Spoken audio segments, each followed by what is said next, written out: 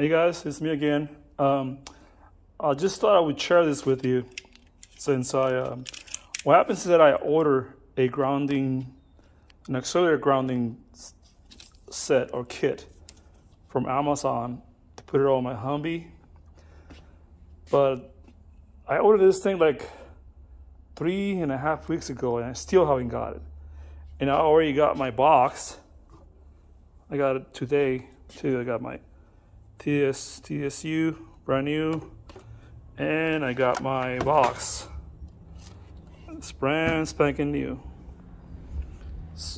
So I'm kind of in a hurry to get this thing running. I'm anxious actually. So I went to Home Depot and bought me some wire. So I'm gonna make my own. Okay, this is all copper, 100% copper on it. So what I did, and I bought some of these ends for it, you can see, okay, and I crimped them. See, the coolest thing about it is that I went to Harbor Freight and I bought me this thing. It's a hydraulic crimper. Let me show you. This is badass, I tell you. First time I ever used one too. What you do is just put it in between those things and you press it down like that. Right now it's locked, so you gotta do it like this. You go up, and look what happens to it. Look at that. That will never come off again. So this is the wire I'm gonna be using to put the auxiliary ground on it. And this is what I use to crimp it. It only cost me, I think it was like $69, I think it is. And I get like discounts because I have a membership, I guess, a year membership, something they call it. And it comes with all kinds of dies, look. See this? Different sizes of cable you can crimp. It's got another set here. Thicker ones, thinner ones. It goes up to 0, it says. 0 size, which is, it will be this one here then, yeah. But it's cool. I mean, it's not the fanciest one, it's not a snap-on. I can't afford a snap-on anyway. But it's that's the brand. Okay, comes in a little case and shit. See, instructions, and it comes with some oil ring seals for it, I guess, in case it goes bad. And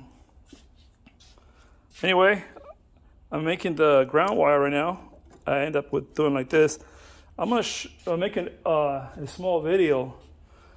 How I got an idea how I'm going to do this.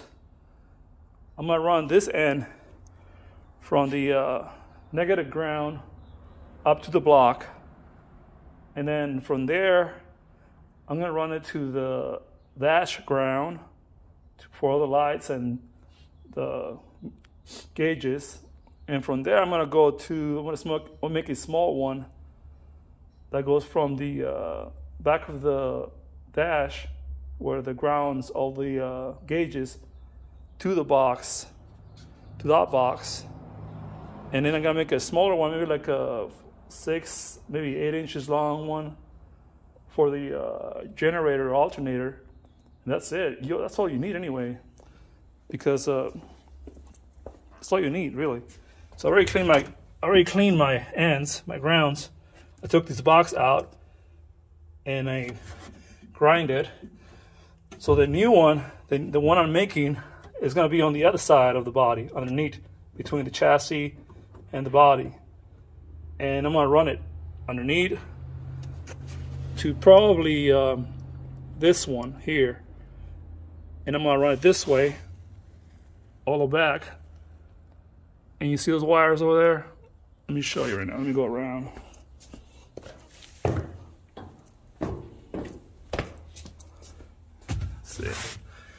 See, I want to hook it up in that, where those two ends are on the right side, the two ground ones. And this is one of the cables from the harness that goes behind on the dash with the little bolt, like this one. Like this one.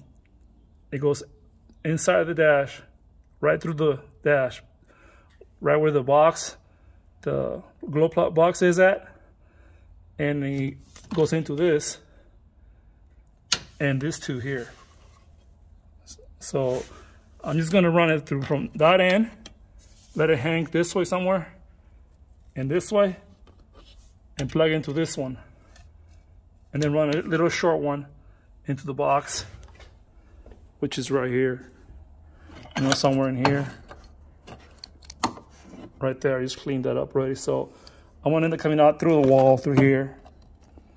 Put the little one this way. Boom, drop into the box and ground that wire. And the next one will be this one, which I don't know if I'm gonna replace this one. Maybe I'll just leave it, but I'll make another one just the same length and hook it up to that and into the alternator.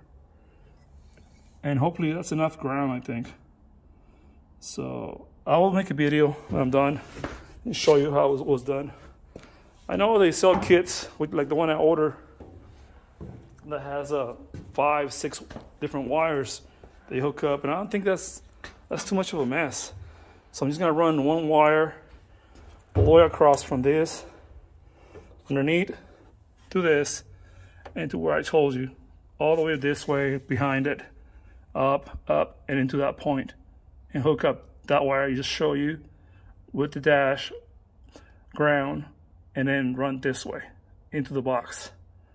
And that's it. I mean, that should be okay because it's coming directly from the battery negative. So anyway, I'll shoot a video of how it looks when I'm done.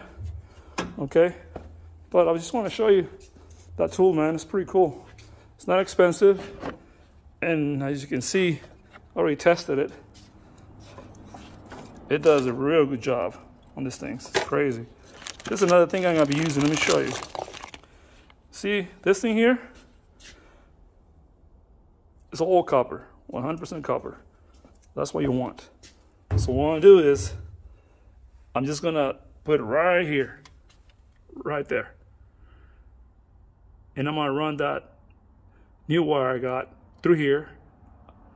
I'm gonna peel a little bit off of it and bite it with this screw.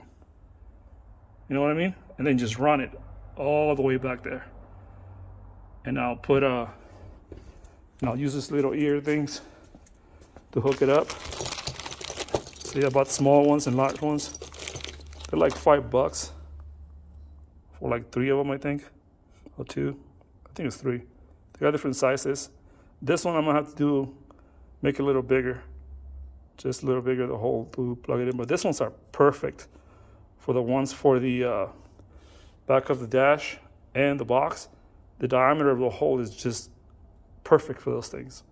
So that's it. I mean, I was not gonna wait for the kit to get here. So I already got everything.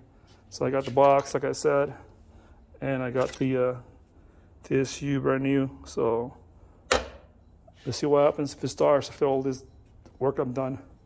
So anyway, that's it. Comments, opinions, let me know.